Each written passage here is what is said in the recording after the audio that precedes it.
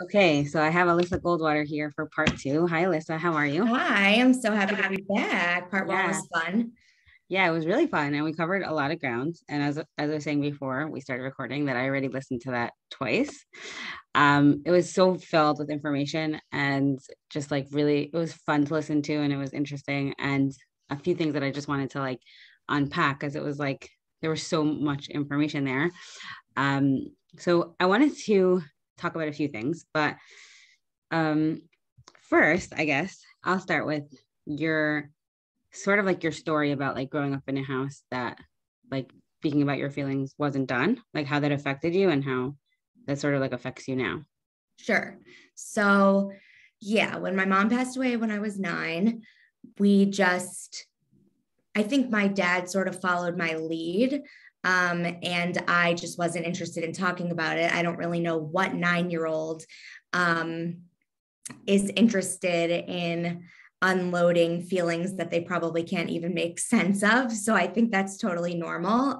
But, you know, we just didn't really talk about our feelings to this day. I don't get like mushy gushy with my dad. Actually, it was funny. We went to Disney World a couple of weeks ago, and one of the only vivid memories I have of my mother is when we went to Disney World. So, obviously going back there, it's been like over 20 years, taking my kids, I was like feeling emotions and I'm like aware of myself now. Like I cried on It's a Small World, like all the things. And I said something to my dad about it, and he was like, I can't talk right now. Oh, I got off the phone and I said to my husband, I'm like, no wonder. right, right. Like, I love my dad so much, and I don't think he'll ever listen to this because he probably won't know it exists. But like nothing against him. He just like we just didn't feel our feelings. And he wanted me to feel mine because he put me in therapy for many, many years, where I would, end up playing Jenga for an hour or walking the therapist's dog with her. So, like, I never found the right therapist to help me like feel those feelings in like a safe, comfortable place because they're really heavy feelings. And even today, um, it's uncomfortable for me to sit there and like feel those feelings. It's not comfortable.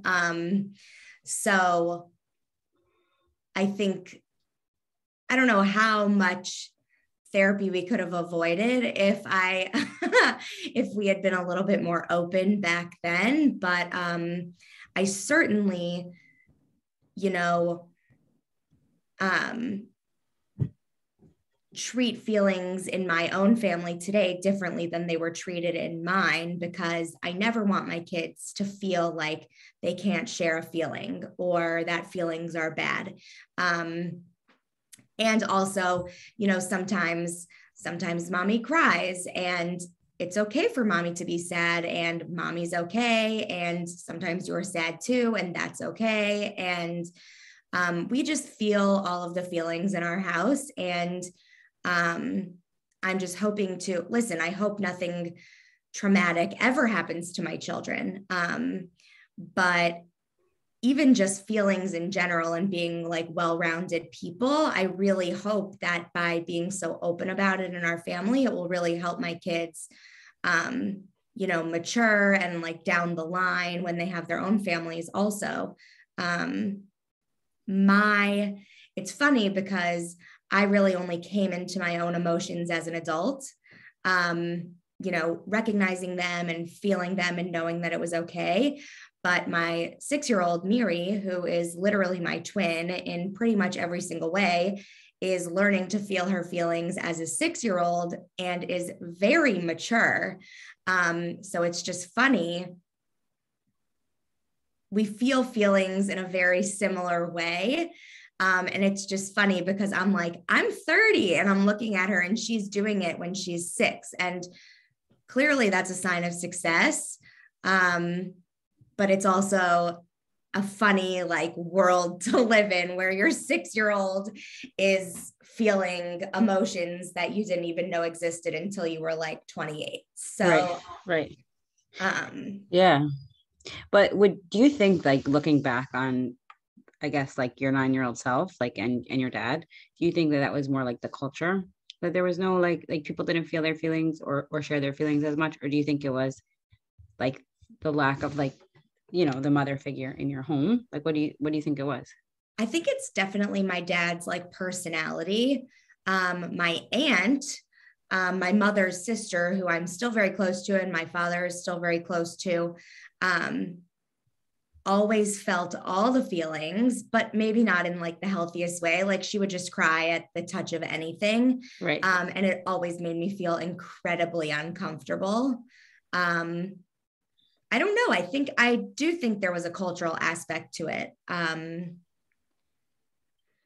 It just wasn't you just didn't talk about it. Right. Everyone just avoided that topic of mother at all costs. And I, in fact, would have such anxiety that when I would speak to someone new or like someone I hadn't spoken to in a while, they would forget. And then like they would bring it up or say like your mother and father or like your parents. It was like so anxiety provoking to me that it would even just be brought up. And I wouldn't know what to do about it. So it had to be cultural, Right. Right. So you mean like nobody even spoke about the fact that your mom died? Like nobody even said like, how you doing? Like, how are you feeling? No. So I think people also took the lead from me. I definitely didn't want to talk about it. At school, I was in 4th grade. I remember the teacher actually went to school the day after she passed away. I didn't want anything to be different. And I remember the teacher brought, the girls out in the hall first, and then the boys out in the hall. And I didn't go to a Jewish school growing up. And, they all came to the Shiva party that we had. But after that, no, we didn't. No, nobody ever asked me how I was doing. But I think that would have been horrible for me, for somebody to ask me that. I just had no idea how to process any of it. It's so sad talking about it now. I feel bad for myself. Right. And I've come to a place where I feel okay feeling a little bad for my younger self. Right. It's just really sad. I never want, that's why, I think that organizations like Lynx is really one of a kind, but I think it's so incredible because I did a live with them last week about, yard sites and whatever. And I never want another child to have to go through what I've been through. So sad. Yeah. To just hold all of that for so, so long. Yeah. And even now, I think I maybe mentioned it. It's like, it's uncomfortable for me to sit with those feelings still, but I know it's important and I know that it's okay. Right. Right. So we're getting somewhere. Yeah. It's funny because you're using the word like uncomfortable. Like, I don't think anyone likes to sit in uncomfortable feelings, but I think like, I guess like, I don't know. I think it must be somewhat cultural or somewhat like some of us we can't stand not having the tools to deal with strong, uncomfortable emotions because that's just part of life. Yeah. But like, I don't think anybody likes sitting in the discomfort. It's just like to even name it, like, wow, this is like really painful or uncomfortable is like a skill, like a tool that a lot of us right. lack. So I also think I'm able to do this now because I can't remember if I mentioned in our last podcast that I went to an intensive outpatient therapy program. So you didn't mention it, and I was like we said before we started recording that you were on Rifki's podcast today on impact fashion, and I just happened to listen to it because I listen usually every Monday, and I was like, oh, that's so funny, I'm going to be interviewing you later. And I was like, what? I never saw this. I'm not always on Instagram. I miss things on Yeah. Instagram, but like, yeah, tell us about that. So in February of 2021, right after my son was diagnosed with type 1 diabetes, there was just a lot going on. Obviously, I hadn't really handled any of my like lost mother trauma emotions. And, you know, we met our copay very early in our deductible, very early in the year.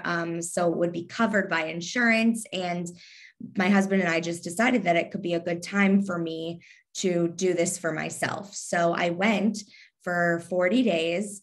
It was every day from 8:30 to 2:30 in the afternoon. And I just sat, it was a trauma track. And Can you tell us what's it called, what it is, sure. how you found it? It's called Compass Healthcare. They have a few locations throughout the Chicagoland area. I went to the one in Northbrook, Illinois, for those of you listening who are local to Chicago. And there are different tracks of the program, you know, like regular mood disorders, there's a youth and adolescent program, then there's a trauma track for people who have like dealt with trauma in their lives. So I did that track.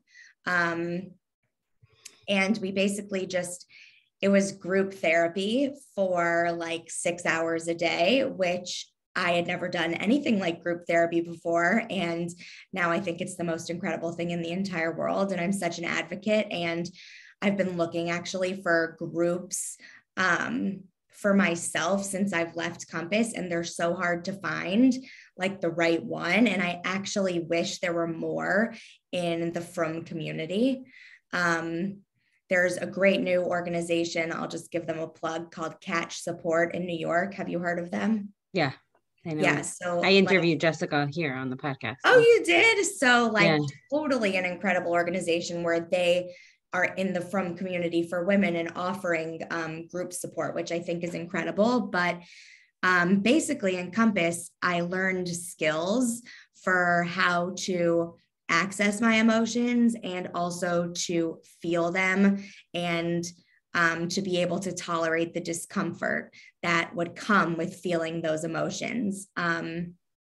So there was one skill that we learned there called Ride the Wave. Actually, I have a graphic, I printed it out. And basically what it means, and I'm no doctor, just so we're Disclaimer, clear here. Yeah. But basically it's like the wave of emotion is like a bell curve, and from peak to peak, you know, really an intense emotion should last like 15 to 30 minutes at most. And like, you just have to continue to tell yourself like, it's going to end, it's going to end. And there are skills that I learned to help get from, you know, the two peaks of that wave of emotion. And you're supposed to ride the wave rather than jump off the wave, because if you don't ride the wave and feel your emotions and jump off, they're likely going to come back, and it's going to be an even bigger wave than before. So that's really one of the most integral skills that I learned there. And you know, it's not always easy to access the skills to help you ride that wave. But that program changed my life. It changed the way I parent, and I'm not embarrassed that I went. And I've gotten other people to go. I just think if you have the opportunity, I would go there every day. Right. It made me feel so good about myself. Yeah, totally. It just is like it's a hard place, but it's a really good place. And I think if once a week therapy isn't helping you, and you are able to do something where you can really like hyper focus for a little while, then I just think it's invaluable. And I'm so glad that I did it. So it sounds like, correct me if I'm wrong, but it sounds like, was that like something that you were thinking about doing for a while? Like you were looking, like what triggered, what made you think like, hey, now I need more support? So it had come up a couple of times, but it always seemed impossible to do. You know, what am I going to do with the kids? You know, I have a job. But after Ozzy was diagnosed with diabetes, it sort of put me over the edge. I was like so beyond overwhelmed. I was sleeping in his bed every night. I was like up all night. It was just like too much. And I couldn't handle it. And so we decided that, you know, even Adam would take over, talking to the teachers about his, you know, insulin and stuff while I was there. Thank God my husband, whatever. My husband also has type 1 diabetes, Baruch Hashem. And so he's very capable, right. Which is a huge, thank God, because I'm not in it. I'm not doing it alone. I have a very capable, even probably more capable partner who helps manage Ozzy, my son. But that is sort of what put me, over the edge. And I'm not sure I could have, we actually just had his first diaversary last week. And I don't know if the year would have gone the way it did if I hadn't done the program. So you said your father knew that, like, I guess on some level you had to speak to someone, like he put you in therapy, but it was never, it wasn't that all that trauma and all that grief and all those years of unprocessed emotions were sort of like surfacing. Yeah.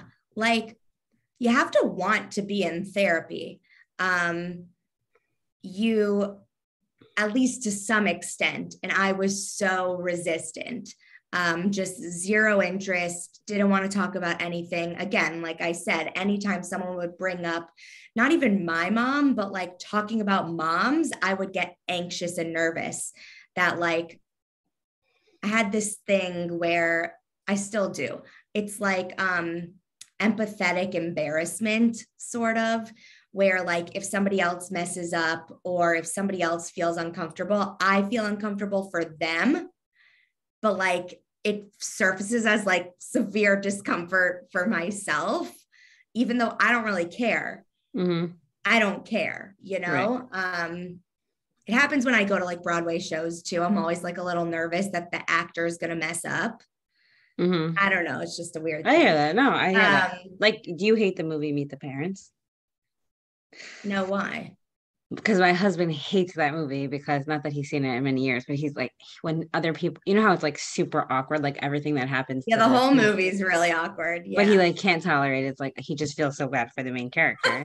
You know, like that's what's coming to mind for me. But maybe what you're describing is totally different. Such an old movie. It's bringing me back. Yeah, watch it and see. I'm just joking, but like I don't want to re-trigger you, but like that's what comes to mind for me, because he's always like, I can't handle when people are like embarrassed, you know, like. Yeah, no, I think it's more like live discomfort. Like I know they're acting in that movie, right? But like if someone messes up in a Broadway show, like that was clearly an accident, you know. If someone trips or someone's giving a speech and like it's awkward, like things like that. Or if somebody like brings up my mother because they don't know that I don't have one and starts asking questions about her, like they're going to feel really embarrassed and uncomfortable. And I feel uncomfortable because they feel uncomfortable. It's much better now. Right. And I usually just, if a situation like that comes up, I'm pretty good at like shutting it down sensitively and quickly. I've got my lingo down that I say to people, but as a kid, it was horrible. I mean, it's so interesting because actually I went somewhere with Rachel Tuckman. I'll just make sure she's okay. I know she's really cute. And another therapist, Esther Goldstein. Okay. We were out somewhere and I remember bringing up my mom, and it was like probably in the first year that she died. It was the day of the Kavana conference. So maybe it was a year and a half later because she died in September. And I remember saying something like, yeah, it was a really hard day, like something with my mom. Sorry to make you uncomfortable. And they were like, stop apologizing. This is like, and actually it gave me like, I was like, right. Like, I mean, I guess like I was an adult when it happened. So it's totally different. Like I could imagine it being like super Still awkward as a very kid. hard.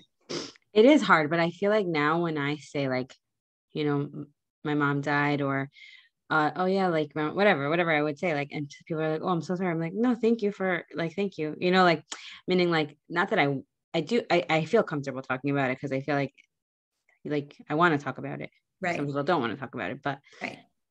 As a kid, it's like I really think hard that's to one of navigate. the hardest things about losing a parent as a kid is that unless you have had some like magical upbringing, you probably don't know how to access those emotions and you don't know how to feel them. So you just try not to. Right. And right. that's no good.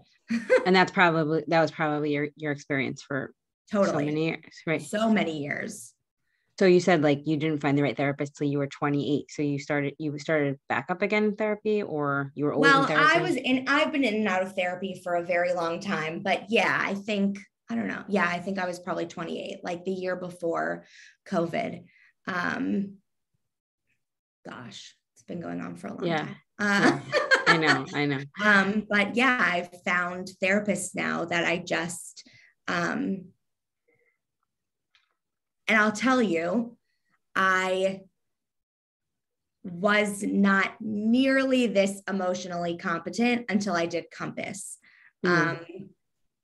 Even with a great therapist that I'm still seeing today, Compass was what really changed me. They just, incredible program. Listen, I don't think they fixed my trauma. I don't think that's the point, but, right. And I don't even, I don't necessarily always access the tools that I learned there because in the real world, it's very different and harder to do that than when you're sitting in like this safe space where, that's all you're doing. Mm-hmm. But even still, just the fact that I'm emotionally aware and can access my emotions is like one of the greatest gifts anyone could ever give me. Now, it's hard when other people around you are not as emotionally aware and competent as you are. Right. But you can only control your own reactions. You cannot control other people. Exactly. Yeah. So I really credit most of my like emotional goodness to that program, really. So that program is literally 6 hours of sitting in group therapy with the same people and like a facilitator. So you start with 6 hours and then it goes down to 3 to 4 hours. So eventually you're 8:30 to 12:30. You're not sleeping there. You said like you're just no day you go home. Did you tell your kids about it? I said, Mommy's going to class, which wasn't a lie. Right. Because they were classes and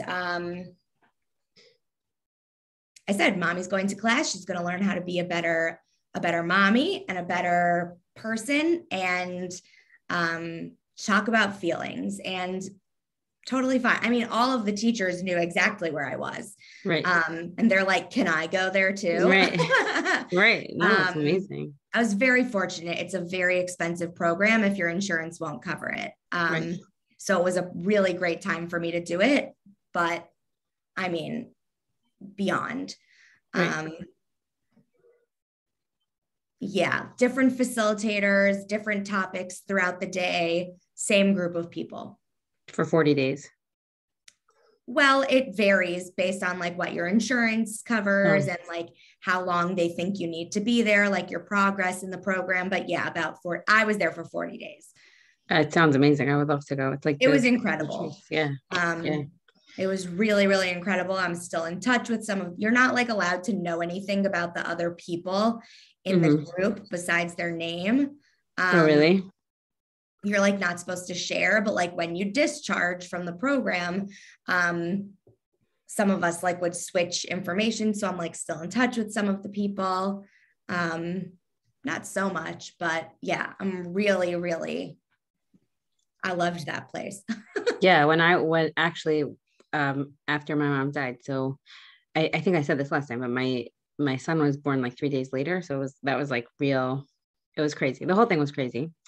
But I feel like for a while I was like, okay. But then like actually a few months in, like one of my good friends sort of like was trying to get me help without telling me, because she's like, you really need to be in therapy, but didn't want to like offend me. She's a really good friend, you know. But I ended up in therapy.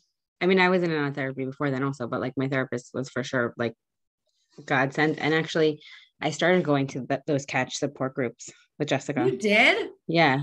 Oh man. And I don't know what I'm allowed to say, what I'm not allowed to say, but I was there for a few months. It was super supportive and like, Yeah. you know, and actually, did you read the book Group? Because that book we were all reading. Actually, I'm literally in the middle of reading it right now. It's so good. I read it like I think in one Shabbos. Like it I was, love but it's it. not super appropriate just for anyone who's listening. But like it was really like it was just one of those books we all read and spoke Yeah, they about. And definitely talk about some inappropriate things in the yeah, book, but yeah, it's fantastic. yeah. It was definitely one of those things like part of the therapy, you know, like to read about someone else's like sharing. Yeah. Um, well, I really appreciate you sharing about this because I think that it's so helpful. And I guess like we spoke about this a little bit last time, that part of your brand is that like you're like a real person, like you're a real mom, you have real struggles, and that's like Right. part of who you are and what you're trying to accomplish on your page. The other thing I wanted to sort of address is like what your thoughts are on oversharing. Like, do you think that some people do sort of like overshare on Instagram or like on their social media, or do you not like really believe in that? Because like people share what they need to share. So I think that most people have good intentions when they're sharing. I think, you know, some people might think, oh, she's sharing to get attention. I don't think that's the case with most people. I think there are a few things that you need to keep in mind when you're sharing that some people maybe forget sometimes. But a few things that I always keep in mind before I share anything is, one, how will it affect my family immediately? Mm-hmm. My husband, my children, you know, their school. Mm-hmm. That's number one. Number two, how will it affect them in the long term? Meaning, like my kids are 5 or 6. How will it affect them? High school, shidduchim, you know, seminary and yeshiva, like all of that stuff. And then also number 3 is, does this like abide by my values? Mm-hmm. You know, in terms of like modesty and things like that. My values, Right. not anyone else's values, Right. your values. Mm-hmm. What are your values? You know,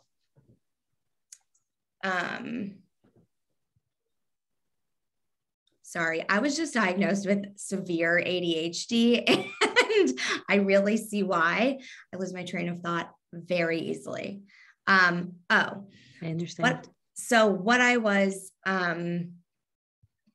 about the long term, you know, because people ask me sometimes, like, how can you be so open sharing about like your mental health and therapy? Mm-hmm. And like you did this program and Mm-hmm. like now you're diagnosed with ADHD and like, how can you be, and you're on medication and how can you be so open?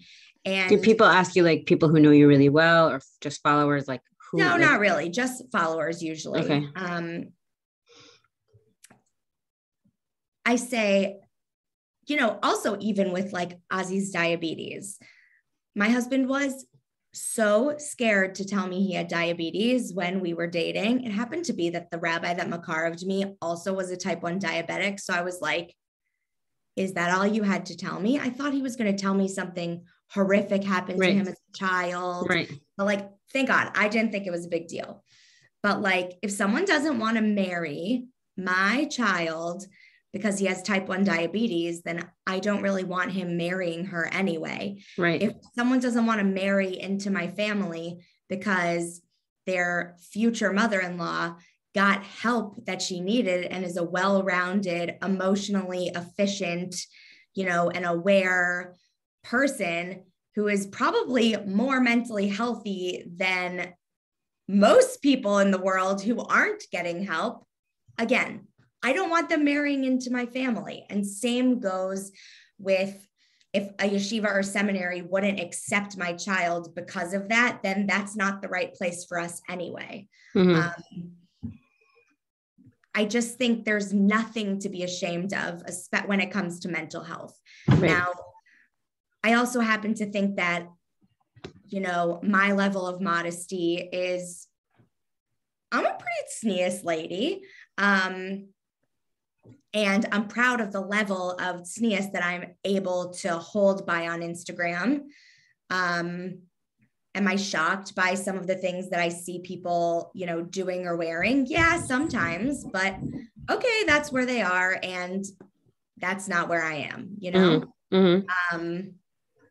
But that's sort of what I think about oversharing. I think just keep those things in mind and be honest with yourself, even if you really want to share something, but if it's not going to be, I'll give you an example.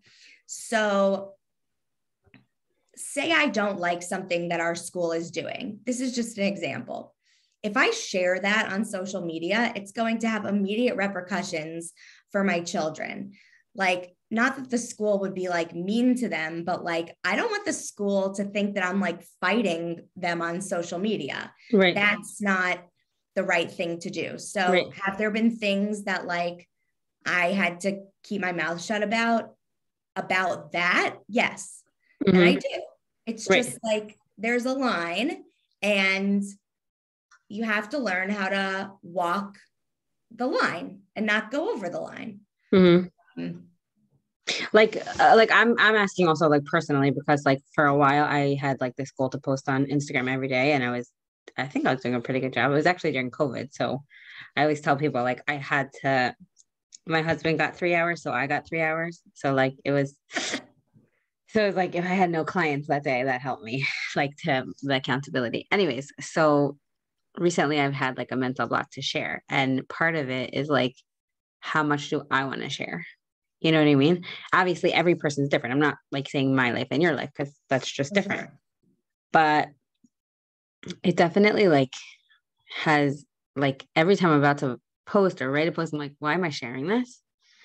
And, or let's say something would change. Cause a lot of times I show let's say something feeding my kids, cause that's what I do as a dietitian. I teach moms how to feed their kids and the division of responsibility and the feeding model. Right.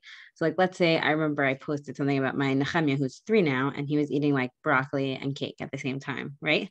But what what it's in the afternoon, 3 o'clock, one thing's happening, and 3:02, another thing's happening. Right. And I have 3 kids and there's lots of things going on, so I don't always post the follow-up, not because I don't want to, but because I just don't show my whole life on Instagram. So for somebody who you're an influencer, your job is on Instagram, do you find that to be hard? What you share, what you don't share, what's I don't really know what honestly, you would have to teach me what influencers do to make money. So, I know you do ads and stuff, but I'm saying the other stuff that you share. Sure. So yes and no. I'm fortunate because I've based my platform on just being me and just being real and giving that, space and support to other people to also just be themselves, and hard things happen. So if I'm going through a hard time, I can say that and my audience respects that. I had a migraine yesterday, so I really didn't post so much, and they respect that, and that's okay. I think that I didn't fall into this position, but I guess I kind of did. I'm very fortunate. But sharing on Instagram for some reason was a creative outlet for me. It felt good. And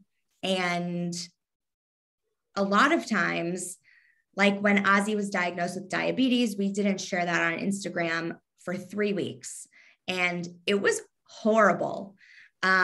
People knew that I was going through a really hard time. I was like super unavailable. Nobody knew why. And I wanted to share. And as soon as I shared, it was like, Right. I felt like a total relief, and a release even of like that built up tension. So for me, it's not so hard. And I can see like for other people that it probably is really hard, but I would just say like, don't over pressure yourself to share, because then it makes it not fun for you anymore. Right. Like it's basically fun for you. Like the things that you share, it's like, yeah, I like it. And, do I always want to like if I don't want to hop on stories, like I don't. I usually do because it is my job and I have a responsibility to people. But if something's really going on or I'm like really, down, I don't share. And I usually say what's going on. But I don't feel pressure. mm-hmm. And that's where people get caught up in social media, is this pressure. Right. Pressure to share, the pressure to do this and look like that and have this and go there. Right. Definitely. That's definitely true. I think once you lose that, like, listen, we just went to Disney and that was like our first family vacation we've ever been on. And I've been doing this for over 5 years. We're not jet setting someplace else every other day. This is just my life. I never felt a pressure to, spend more money, buy more things, la, la, la, la, la. Like you don't feel like it's affecting you like that like just because other people are showing up on their vacations, like that's not your life. It's separate. No. And listen, do I know that if I would go on vacation more often that my engagement would be higher? Sure. It was super high, like way higher than normal when we were on vacation, because people really like that stuff. But also right. It's just like a different from what I'm normally doing. Right. That's normal. Right. No, I've also come into this stage of my life where I literally don't care. I call it free to be me. And I just don't care what other people think. Like, could not care less. And it is such a happy place. It sounds like a great place. That it's awesome. A wonderful place to be in. I wasn't there for a very long time, but it is magical. And maybe you could teach us, give us some I pointers. welcome everyone to come join me there. I'm happy to join you there. I find that really tough. Like, especially like, I wonder, do you ever get like, do people ever like write you mean? Like, I know that I don't really get mean messages, but I know like, even when I would talk about like things that were really hard for me, especially after my mom died, like with my kids, like everything just was hard, Yeah. like, so getting them to school and people would be like, oh, it's not so sensitive for people who can't have kids. And I'm like, okay, so then don't watch my stories. I hate that. I hate that. Yeah. What the thing is that everybody has different struggles. I have friends who are struggling with infertility, and that doesn't mean that I'm not allowed to have my own set of problems. It was really hard having Irish twins. It's still a little bit hard having Irish twins. Like, I'm allowed to have a hard time with my kids. That is the challenge that Hashem has given me, and they have a different challenge. Am I sensitive when I'm talking about it to other people, to certain people? Like, yes, but just because I have struggles doesn't mean that I'm not grateful for every blessing that I have. And just because I struggle with my children doesn't mean that I don't know that they are like the ultimate bracha that I'll ever get in my life, Right. And I think people forget that, and people are just so quick to nitpick and like whatever, and block, ignore. And that's what you would do? Yeah. And that's what you do, like when it happens. Totally. Does it happen? Yeah. It does. So you just don't care. I used to get very affected when someone would write me like a long Megillah message, that like I've done something wrong. I used to be heart pounding, like would think about it for a really long time. Like ruminate. Yeah, don't care. When would you say that happened, that you just like kind of let that go? I don't know. This is like really good stuff. Like you got to teach us how to do that, you know? You know, it's funny because can't teach it. Like, no, I don't know what I did. Uh-huh. I just stopped caring. And like, you can't just say that, just stop caring. Right. Like, if only like that you can't. I don't know. I just realized that other people's opinions of me really don't matter. If I know that I'm being a good person and living my life by the way that I want to live my life, and I know that I am a sensitive person, so before I put things out, I do think them over. I'm not just like, I mean, I have a little bit of a looser filter than some people, but but like, I'm not like a loose cannon, right? You know, I'm a tznius woman, you know, who lives her life by Torah guidelines. And I think about the effect of my words on other people. And you're never going to make you're not going to make everyone happy ever. Right. Until Mashiach comes. Like, this world is full of sinas chinam. Right. And I'm sorry for those people. I feel bad for them. Those people that just sit on Instagram and nitpick at other people. What a horrible life that must be. True. That's true.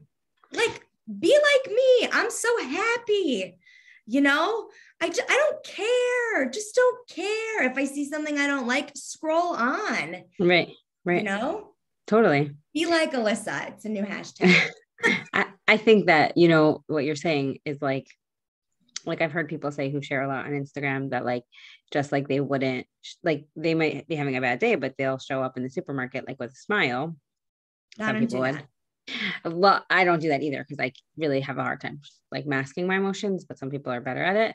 I think that because social media is like, you know, like let's say like back in the day, like 5 years ago, 10 years ago, there would never be like 40,000 people following you. Like, right. You know, so now like it's magnified by like the amount of people that see your life. So you really do have to develop thick skin to be like, no, it really doesn't matter. Like I would show up like this in real life also. So I'm just showing up like this on Instagram. You know what I mean? For sure. Yeah. And it's like, you don't even know me. Right. Like, but why? They feel like they do. Yeah. Which is how I know I'm doing my job, which is great. But like the chutzpah I'm saying of some people to say the things that they say to someone that they really don't know. And would they say that to me in person? And if they would, they have their own set of problems. Right. So you just have a really good like outlook on it that like, that's not on you, that's on them. Basically. Listen, in my position, you have to. Mm-hmm. I think that it's a great thing to adopt for anybody, but in my particular position, you have to have this, like, I don't even like to call it thick skin. It just like, it's like a glass wall almost. It does not permeate me. Mm-hmm. The good messages, I let them come to me. And they, you know, they validate why I do what I do. And they give my job more of a purpose. But the bad stuff, it's just like, it's a shame. Mm-hmm. That's what it is. It's a shame that people talk like that to other people. Totally.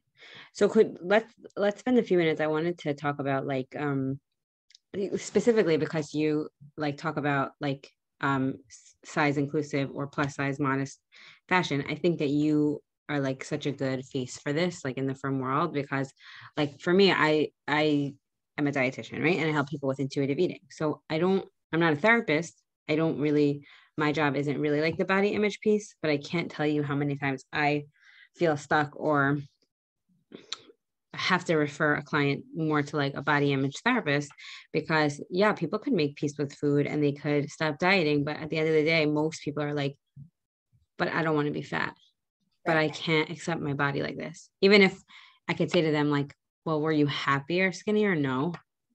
But still, because of our culture, I guess, or because of the messages they got, it's just Yeah. like one of the So most painful things for them. yeah, it's really, really hard. I've actually come to a place, I actually have sort of, I'm trying to make better choices and take control of my health a little bit more. But I say to people, it's not, I'm happy with the way I look in my clothes now at this size, but I'm taking control of my health because I don't feel good. Mm-hmm. And exactly what you're saying. I think people often focus on the way they look versus the way they feel. And I think it goes hand in hand together, where if you feel better, you will also feel better about the way you look. That's number one. But I think it's important to find clothes that fit you and can make you feel beautiful at whatever size, which is why I like push so hard, size inclusive brands, and especially in the From stores, when they decide to make plus size clothing, I'm like their biggest cheerleader, because more women need to know about and have access to these clothing, to this clothing. Again, it's hard. It's hard. It's very hard to teach, which is probably why I'm not a body image therapist. But just over time, I have come to peace with the way that my body is.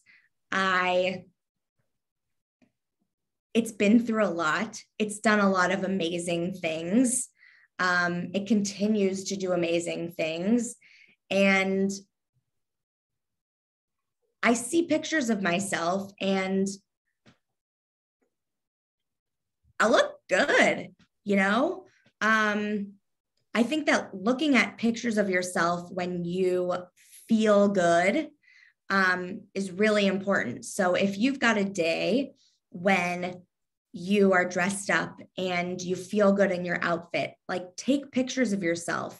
I also think that and I might get flack for saying this, but to a certain extent, if you fake it till you make it, if you just continue to say, positive things about yourself out loud, and the way you look. I talk to myself in the mirror. I'm like, yes, girl, you look good. Like continuing to do those things, and also talking positively about your body in front of your children, which is like one of the most important things, because we obviously don't want our children to have body image issues that we've struggled with our entire lives. I think you slowly start to come into your own, and but and this is like shallow, but I genuinely think that like dressing yourself appropriately and well for the way your body is can be one of the most helpful things you can do to help your body image. I just think that so many women don't know how to dress a larger body, or feel that there aren't any options for a larger body, but it's not true. Mm-hmm. We're making a comeback. We're making a movement. Mm-hmm. And does it need to be a better movement? Like, yeah, there's room to improve, but I wore a bathing suit dress the other day and I looked good. You did look really cute. I saw you on Instagram. Thanks. It's just like, it's practice almost. Right. Like you said, Well, first of all, I interviewed my friend Miriam Marciano. She's like a stylist, and she talks about Okay. like body shapes and dressing your body appropriately for your body shape. Now, of course, people will say like, oh, that's so not, intuitive eating, health at every size, body positive, because you could dress however you want. Yes, you could dress however you want. But if you want to feel better about your body, that is one tool some people utilize. Um, but when you were saying before about like feeling your feelings, right? And like the peak and riding the waves, I think that that's something that I teach and that therapists definitely teach in terms of like body image stuff, because you do have to accept that some days you feel worse in your body and some days you feel better in your body, but a lot of times it has nothing to do with your weight. But we Right. are kind of trained to believe that it is. It's like our body's fault and it's our weight's fault. So like sitting in that discomfort or noticing that discomfort, and then like you said, it's a practice of like, constantly speaking to yourself nicely, especially if there's years and years and years of, like you mentioned on the last podcast, people commenting about your weight. So you sort of have to like rewire your brain. Yeah. And the more times you say good things, that's another wire that is being rewired. But there probably are so many bad wires that you're going to have to speak nicely about yourself a whole lot. It's a process. Mm-hmm.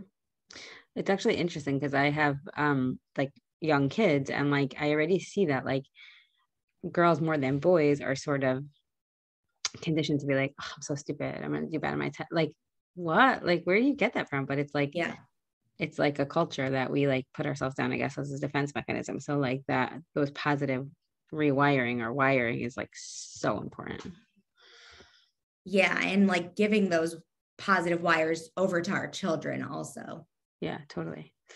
Um, okay, this was amazing. Thank you so much for coming on again. I'm Is there so any, glad we did it. yeah, any final Clearly, we last had words? enough to talk about. So, Yes, I love what you had to say. I think that what I said this last time, but I think what you're doing is so powerful, and people like definitely need that like authentic voice, and they need a space where they can see like we all struggle, all humans struggle, and like this is normal, and there are people and tools out there to like help us and make us feel safe. And like you said before about like if someone doesn't want to marry into your family because of that, it's just sad for them because right, you're taking really good care of yourself. right. Okay, thanks so much for coming on. I'll put all your information in the show notes so people can find you. Okay, great. Thank you so much. Sure. Have a great day. You too. Okay, bye.